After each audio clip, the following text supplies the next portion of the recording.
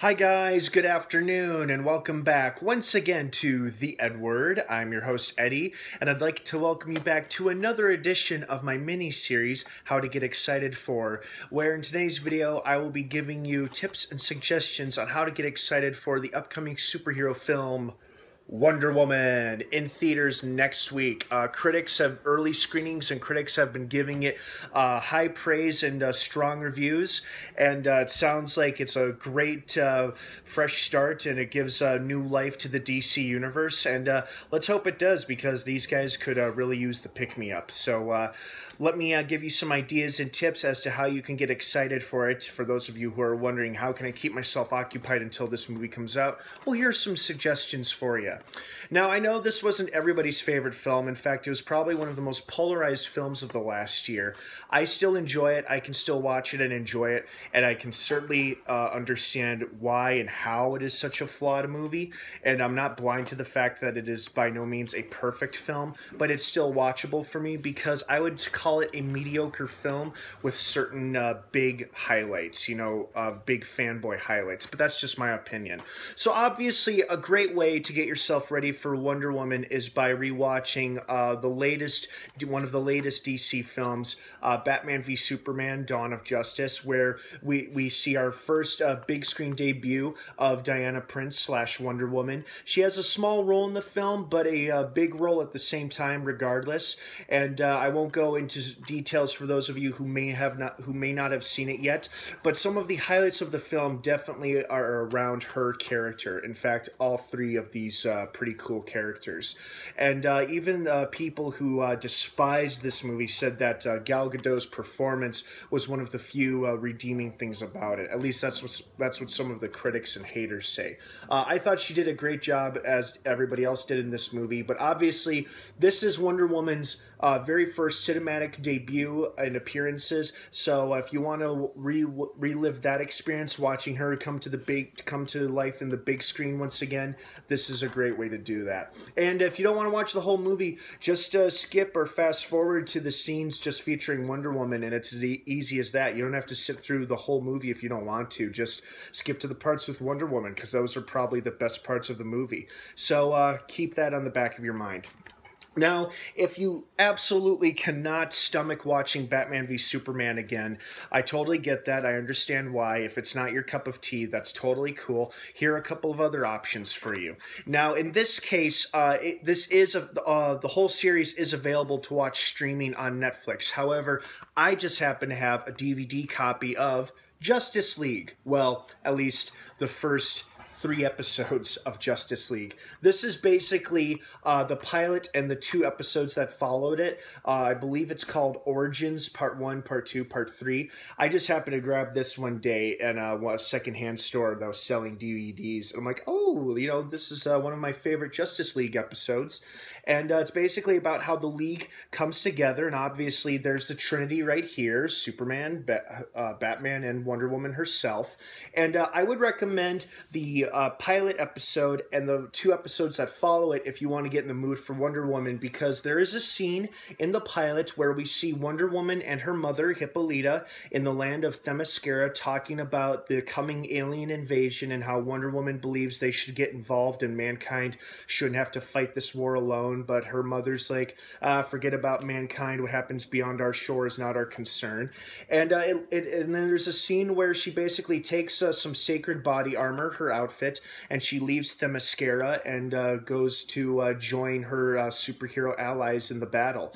And basically, it's got a lot of the same themes and elements that I think we're going to see in the movie. Based on the trailers and the footage that I've seen, it's going to be along those same lines of where, she's been sheltered her whole life on Themyscira, but when she decides to do the right thing and join World War I to help humanity fight this sinister evil, her mother is against it and she decides to leave Themyscira anyway.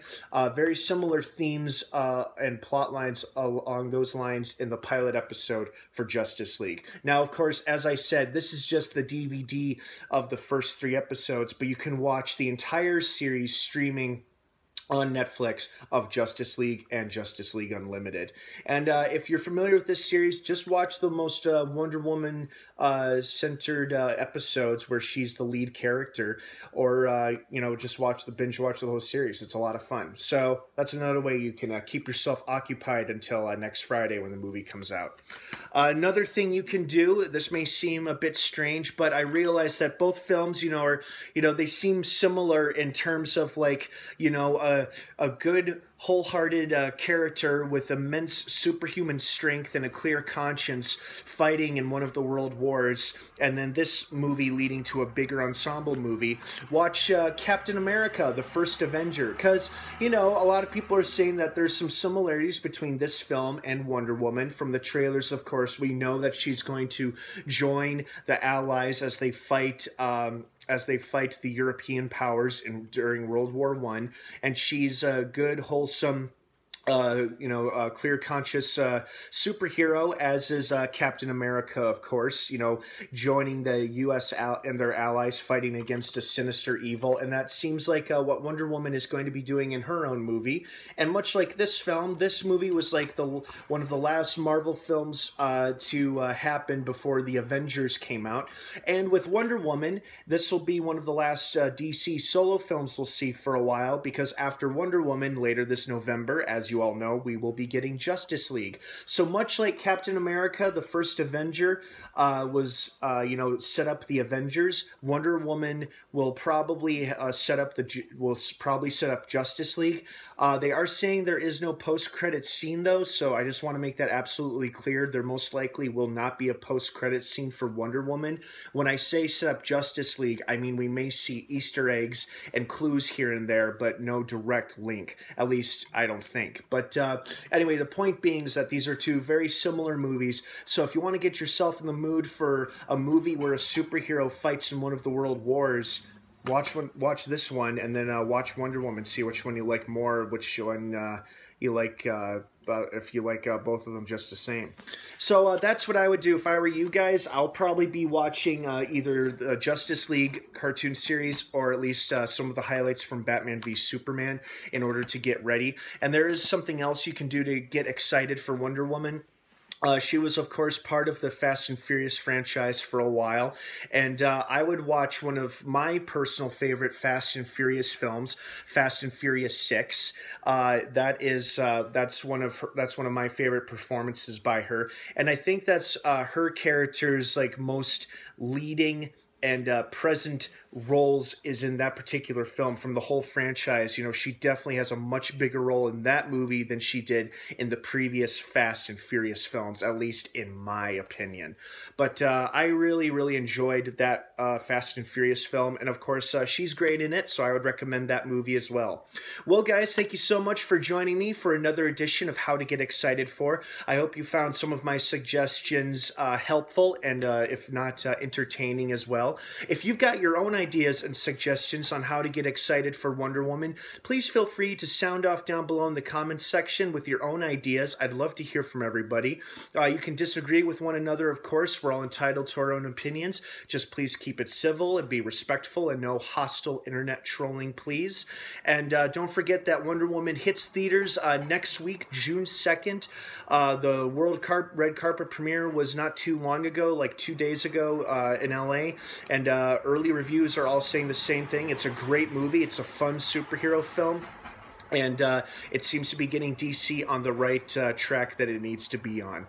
All right, guys, have a great rest of the day if I don't see you again this weekend. And, of course, don't forget to subscribe to this channel for more videos like this one as we get prepared and excited for more upcoming summer blockbusters.